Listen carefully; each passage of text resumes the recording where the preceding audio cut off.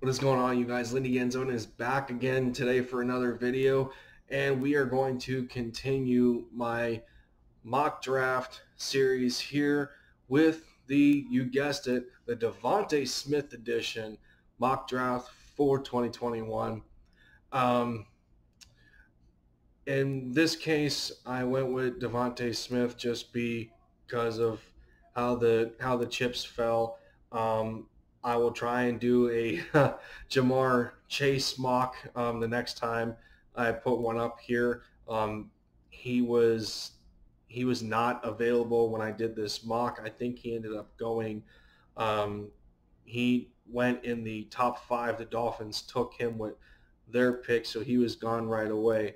And so the next guy, since a lot of us Eagles fans are just in debate with this whole thing, and DeVonta Smith is kind of in the background right now because the whole debate's been between Kyle Pitts and Jamar Chase, but with those rumors out there, um, with Jalen Hurts and DeVonta Smith talking to each other, and word has it they had conversations about DeVonta playing for the Eagles. So I thought I'd make a mock um, with him as our number six, and let's get into it. So obviously, with the sixth pick, I have the Eagles taking DeVonta Smith, the Heisman winner from Alabama. Not much more needed to be said about him. Um, at 37 in the second round, with the projections, uh, this guy is a top three tight end in the draft, and it's still crazy to me how in some test mocks that I have done that he still drops to 37 after Kyle Pitts, and because obviously Pitts was not the selection here for us. Um, I wanted to grab a tight end, and I'm excited about this one because I do think there's cases where he's very underrated as far as this tight end class of the draft. And with the 37th pick, I have the Eagles taking Pat Fryermuth out of Penn State, the tight end that they call Baby Gronk over there. Dude's dude's got such he's got such an intimidating stature to him. Comes in about 6'5", 6'6", 255, 260 pounds. Um, his 2020 season was shortened by a season-ending injury. Unfortunately, the quarterback play was up and down. During his time on the field, and even through all of that, it still amazes me because he probably would have made this a lot higher. He still um, broke the record for career career touchdown receptions by a tight end for Penn State, and I think he passed Mike Gesicki. Um, Pat Frymuth recorded 16 career total touchdowns to Mike's 15, and he's he's such an awesome player to watch. He reminds me a little bit of a combination between two of our tight ends now, and Zach Ertz and Dallas Goedert. Um, Fantastic route runner. He's really good with his out routes. He knows where to sit and find the soft spots um, in zone defense. Um, he's he's great up the seam. He doesn't have that breakaway speed per se. Um, in my opinion, on tape, Dallas Goedert looks faster, but if you combine Pat and Dallas and put them on the field at the same time. I really think that would be a deadly duo together in due time. And this is all barring the all this talk about what's going to happen with Zach Ertz. But at 37, I couldn't pass him up. He was still available. Pat Fryermuth out of Penn State. We're gonna we're gonna snag him. The 70th is now I picked him in the first mock with Kyle Pitts. There's two picks here. The last pick in this mock, and then this one, Tommy Togi, I ended up being the same. I was comfortable with both players, so being that they were available, I still took them. I kept this mock under the same format as the first one, being I wanted to utilize all 11 picks and just really bring in another another fresh group of guys to kind of fill up our depth and see what who Sirianni can work with, give him some extra bodies. The 84th, I ended up taking Spencer Brown, a tackle out of Northern Iowa, and the reason I took him is I like that he resembles the size of Jordan Mailata. They both come in at about 6'8", 6'9". Spencer weighs less than Jordan. He comes in at about 315. A lot of people are saying Jordan Mailata weighs around the 380 to 390 mark. So when you're talking about that, just the thought of having two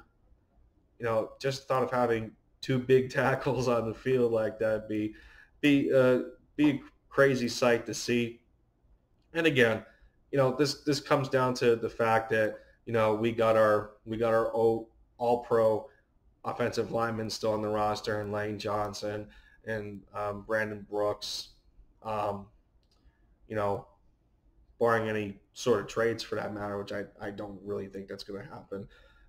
For the amount of time that Brandon Brooks has devoted into wanting to come back to play for his football team through two straight Achilles injuries, and the determination that he has even battling through his anxiety issues is remarkable. And I'm glad that we still have Brandon Brooks, even though the injuries the injuries have piled up as of late, and it is what it is. But I'm hoping that he comes back to form, and then with Lane Johnson's description of his ankle collapsing. So yeah, again, with the combination of those guys, one of the best in the business, and Coach Stoutland, it does. I don't even. I could be, I could be comfortable with taking almost any lineman because of the pedigree that those guys have, and but it's just going to depend on how we work the depth that we do got right now. At 150, I have the Eagles taking quarterback out of Michigan, Ambry Thomas. He did opt out of the 2020 season due to COVID, but he ended up being like a 4 or 5-star recruit, and he showed some really good tape in 2019. Comes in at 6 foot, 195. He's kind of the standard size. I would say like standard size for a corner. I do believe he can play outside, so I think he kind of fits the definition of a diamond in the rough sort of prospect to take in the later rounds. So maybe that could happen with this kind of pick.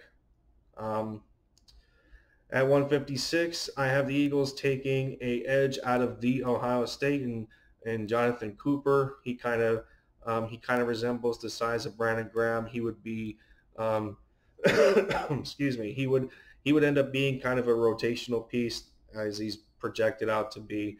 Can't really go wrong in that matter with the the situation that we have right now, as we know, with Derek Barnett and Josh Sweat.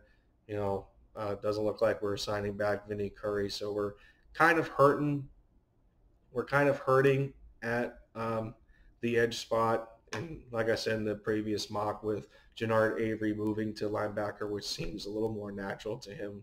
So yeah, got ourselves a rotational, developmental rotational piece in the future if we decide to hold on to him. At 189 is our guard spot in Robert Jones out of Middle Tennessee, another developmental piece. At 224 is going to be our quarterback, prototypical quarterback of Howie Roseman and Jeffrey Lurie. Felipe Franks out of Arkansas comes in at about 6'5". I think he's like 6'5", 217, or like he's either under 220 or over 220. I can actually make a quick check right here. Actually, no, I can't. Never mind. I was at the end of the mock. I couldn't see their measurables, but again, he's another developmental quarterback that has a unique. He has somewhat of a unique skill set where he can be put in some option run packages for for himself, just to carry the ball. He's pretty much average in everything else. So he could be that camp arm. He could be that camp arm or a number 3 in the rotation of quarterbacks. At 225, our developmental linebacker and Caleb Kelly. Nothing too much to say about him here. He can do a little bit of everything. Doesn't excel at one thing.